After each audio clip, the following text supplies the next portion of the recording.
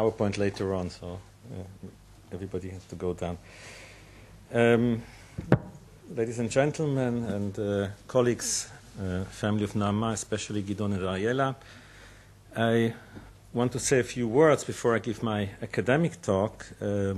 Usually one says what a great pleasure it is to be invited and so on. I really have difficulty saying that. In fact, for the last few days, a lot of memories did come back from how I got to know Naamah, which was already in the year 2000 in a BA seminar. And Naamah immediately stuck out by her fragility, by her gentle demeanor, by her beauty. You can see the picture. And as well by her contributions to the seminar, which were quite different from other students. And in fact, she wrote a seminar paper that after I read it, I immediately told her this isn't really a seminar paper, it's an article, you should publish it. And so she did a few years later. And this is the only time that I had a BA student whose seminar paper I thought could be published as an article. I won't talk about the MA, and because Leo has done that. And of course then she went up. Perhaps I just want to mention one thing. When Naamah decided to write about Binswanger, and to do so on the basis of original documents, I told her there's a problem with that because you need to know German. You can't really write about Binswanger without knowing German. And so she said, it's no problem. I'll go to Germany and I'll learn German, and then I'll go to the archive. And I really tried to convince her not to do so because I explained to her how boring it was to sit in a German archive and so on, and how difficult it all would be. Little did I know that it was enough for her to spend the first part of the summer learning German, to do the archival research in the second part of the summer.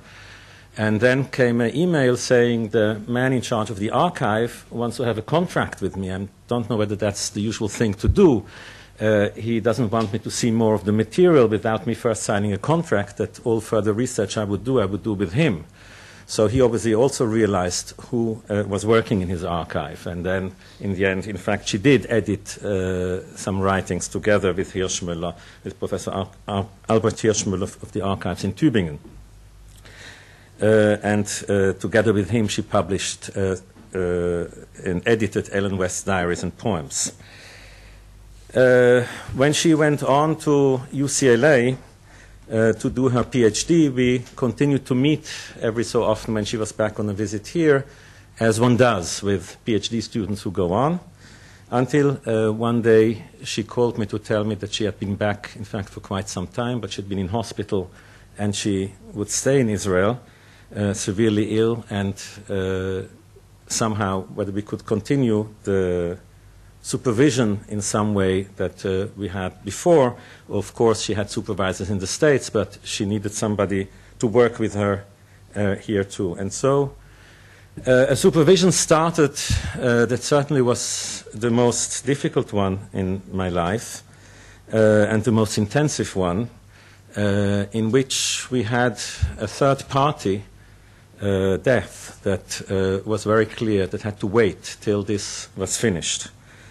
And that is really how she completed her PhD, partly in very, very difficult physical conditions, but it was very clear that she would first finish her PhD and then,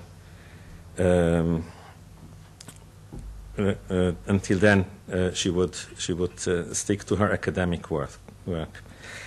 How do I remember Naamah? Really, in two main ways. On the one hand, an extraordinarily gifted but also determined and strong young woman who not only had enormous academic qualities but also really the will and the ability to pull through what she wanted to do, which to work with somebody like Naamah on that level was very humbling to me. But on another level, I must say that there was a quality to Naamah that perhaps might seem odd to you that I would like to mention it. Naamah was a very critical mind, very sharp and critical mind.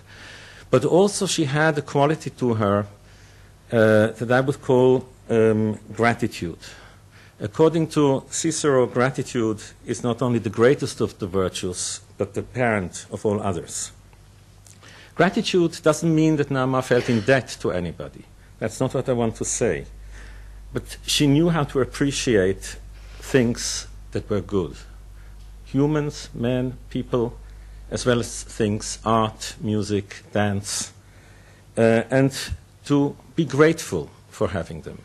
And I think this was a quality that came across very strong in whoever met Naamah, certainly to me, and I think was also one of the reasons why one could appreciate Naamah so much, because she had this gift of being appreciative where it was called for. Now, we have an academic meeting here, and so I want to say a few words on her book.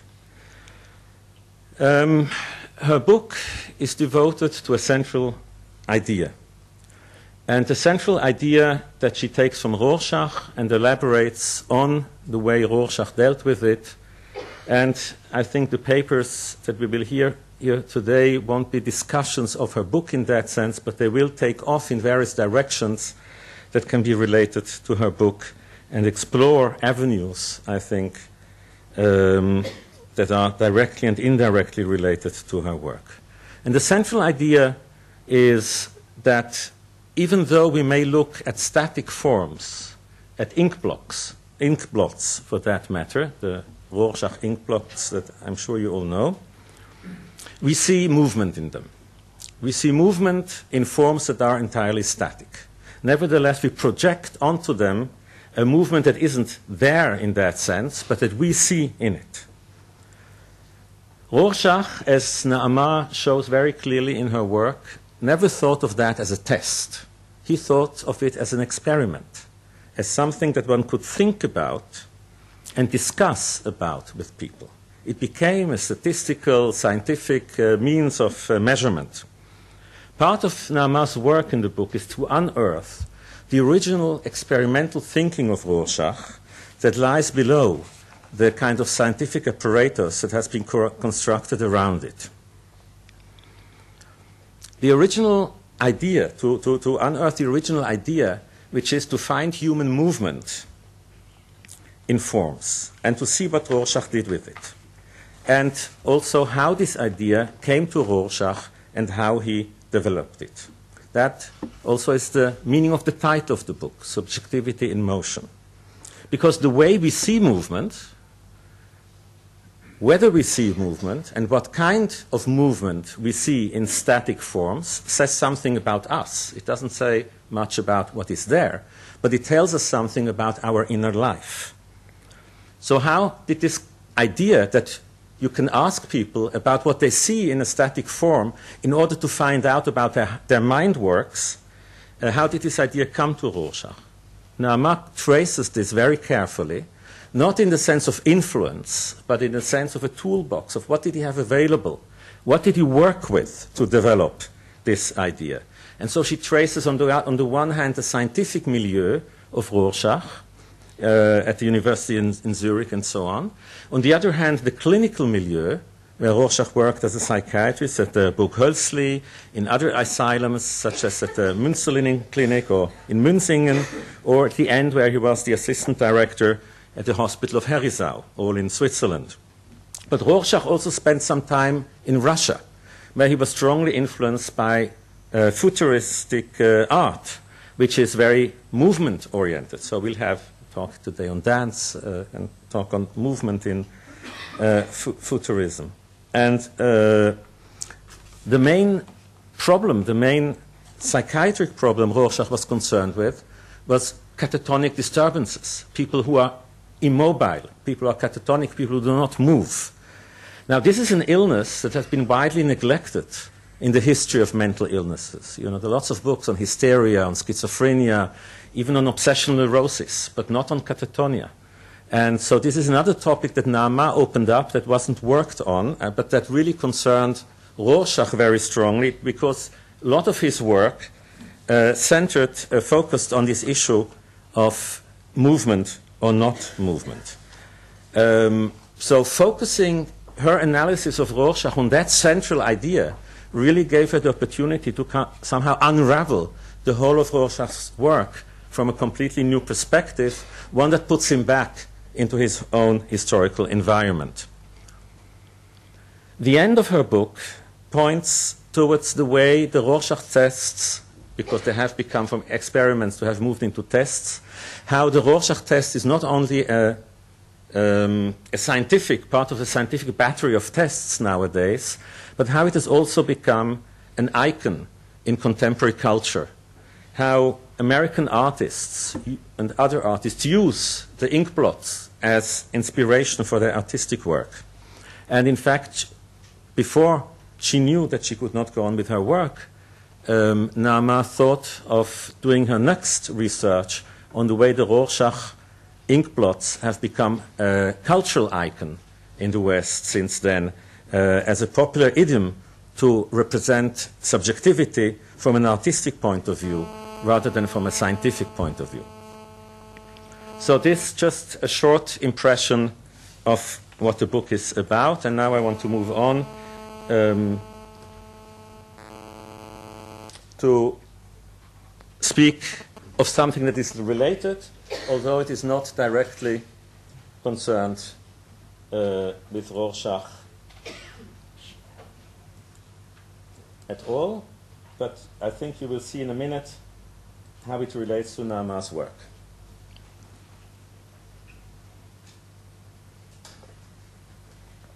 Now, the way I work with PowerPoint, maybe I should say, is that I expect you to read. You will see pictures, but you will also see a lot of text. And I won't read it out to you all the time. So the presentation will be a kind of combination of reading and hearing.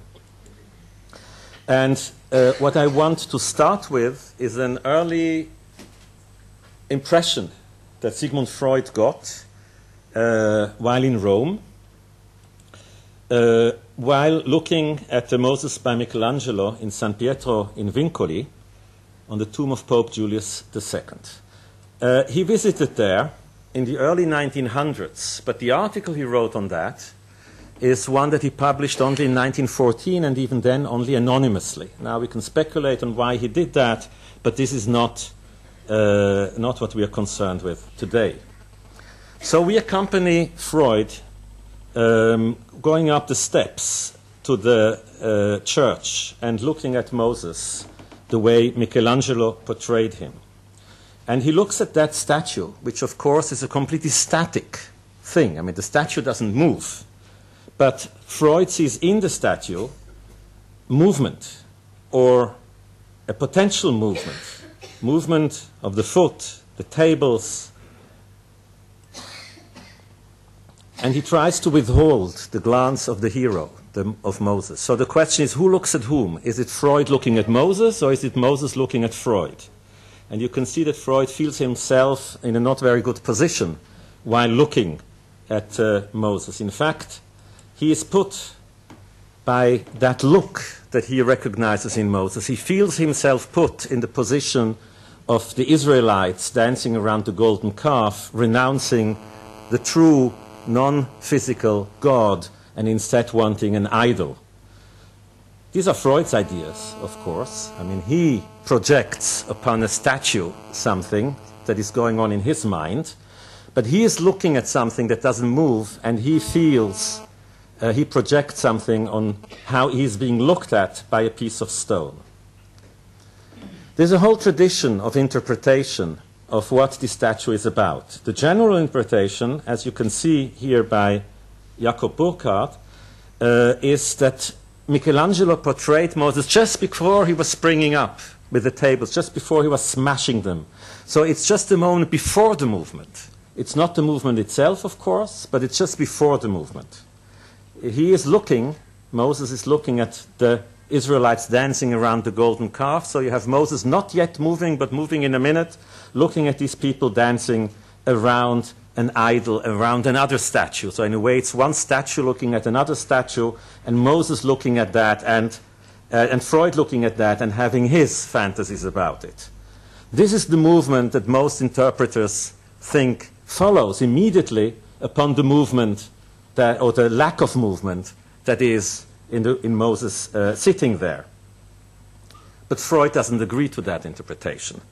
He thinks this is very ambiguous, and you can see that he thinks that what he sees there in that statue is not a picture but a script, a vague or ambiguous script in stone, of which there are many readings. So he tries to read the statue.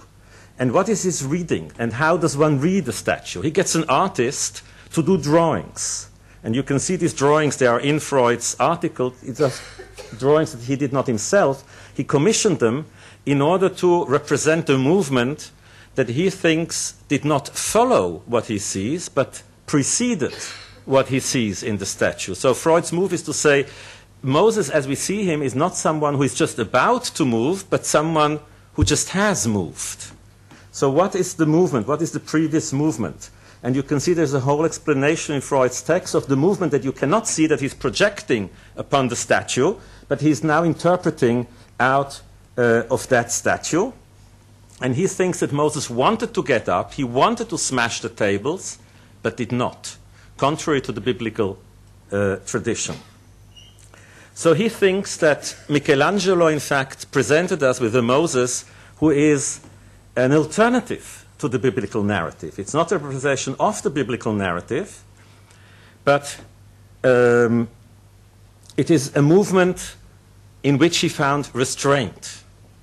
Now, any of you who will read Naamah's book will see that Rorschach is all about, not only about movement, but the question of free movement versus restrained movement, and the role of restraint in our movements.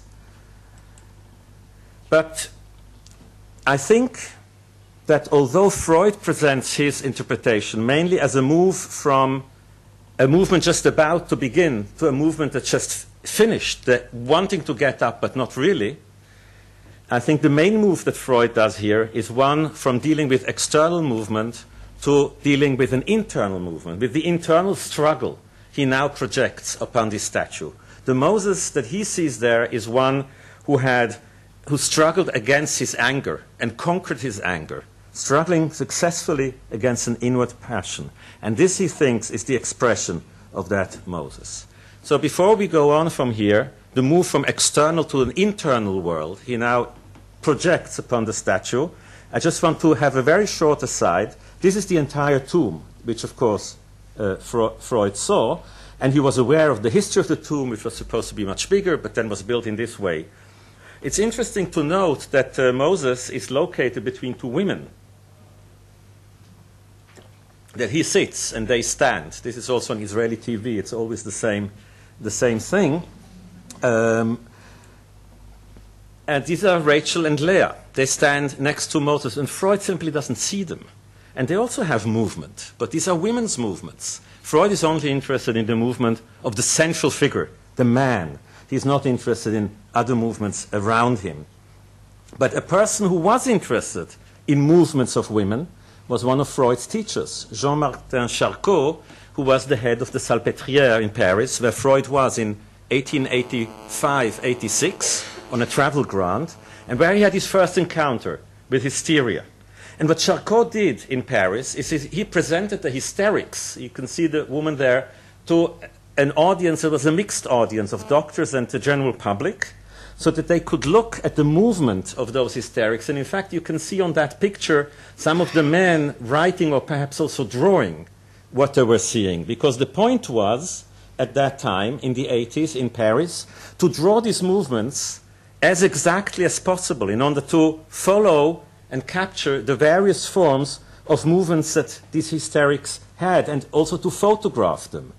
The attempt was to create categories of various forms of movement in order to create categories of illness, in order to distinguish the hysterical women according to the various forms of movements that could be seen, to have nosological categories in that way. This is what Freud wrote on Charcot. He was not a reflective man, not a thinker. He was a man who sees. Freud creates a juxtaposition. You either are a thinker or you are a seer, but you are not both. And you can see where Freud is heading. He clearly will not be a seer. This is not obvious already from that text. He does not just want to group symptoms. He wants to go further than that. because he, again, as he did in the statue of Moses, in fact, wants to be concerned with the inner life rather than with outer experiences. So how did Freud interpret inner pictures? Because the problem with the hysterics, of course, is that they were looking. It was the doctors looking at them, and the hysterical women were looking, but they were looking at an inner picture nobody understood. They were looking in space, and nobody could see the pictures they saw, the hallucinations they saw. And they weren't listening to them. They were only looking at them. Freud, first of all, was listening to the hysterics, so there's a move here from the picture to the words. And when he was hearing about inner pictures, dreams mainly, he was interested not in the pictorial aspect of the dreams, but the way that these pictures created a story. How you could replace images with words.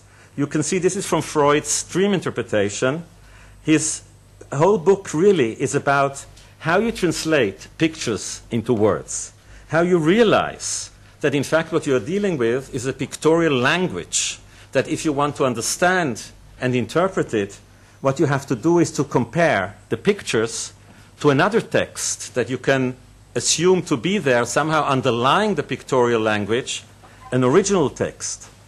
But the work here is one of translation, from one text to another. So dreams for Freud are not artistic creations. They are not pictures. They are pictorial representations of thoughts. They are words. And this is how Freud goes on. He speaks about the language of hysteria. And only if you can understand the language of hysteria, not the appearance of hysteria, the language of hysteria, you can interpret. If you can understand the language of obsessional neurosis, which for him is a dialect of the language of hysteria, you can understand obsessional neurosis. So Freud starts to construct a whole web of languages rather than of something that you can see. For Freud, it's something that you have to hear. So you have really the movement from the picture to the sound, from the pictorial representation to words. What then is the status of pictures in Freud's text?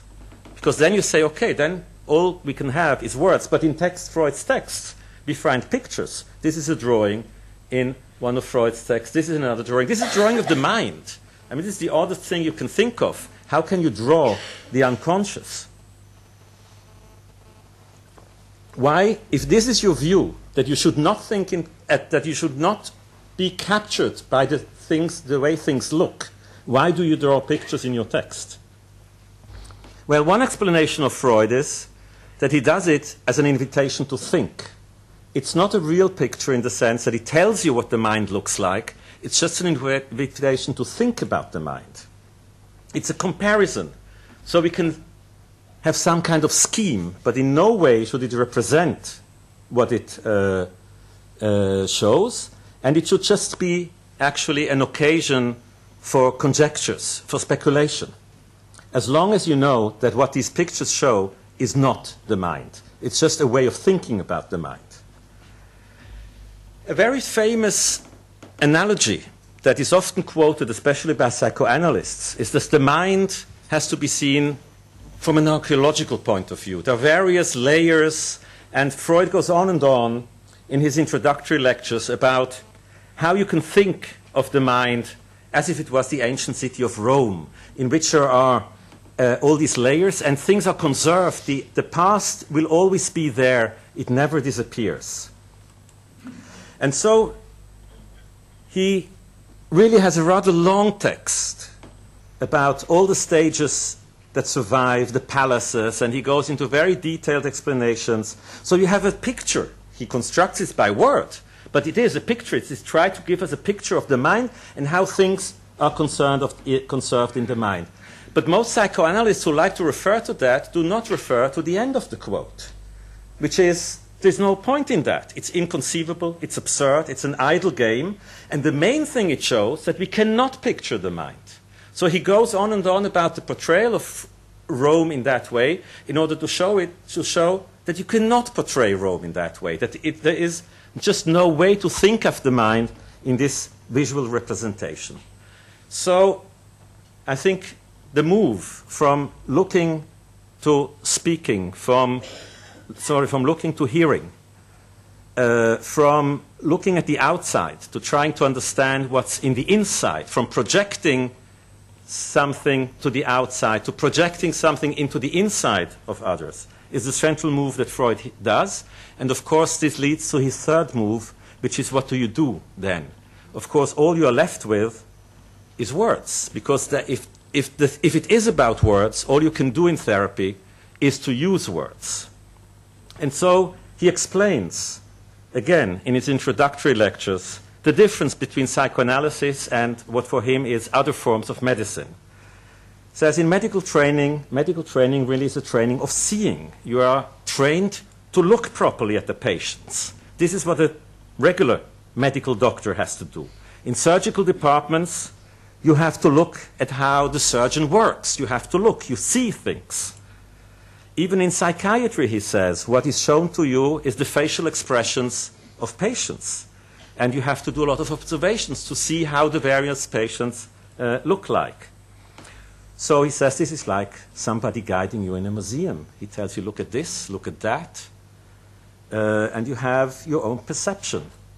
But this, he says, in psychoanalysis, everything is different. Nothing takes place in a psychoanalytic treatment but an interchange of words between the patient and the analyst. And then you have a description of the various forms in which you can talk, complain, confess. The doctor listens. He tries to direct, exhort, force, giving explanations, provoking his patients.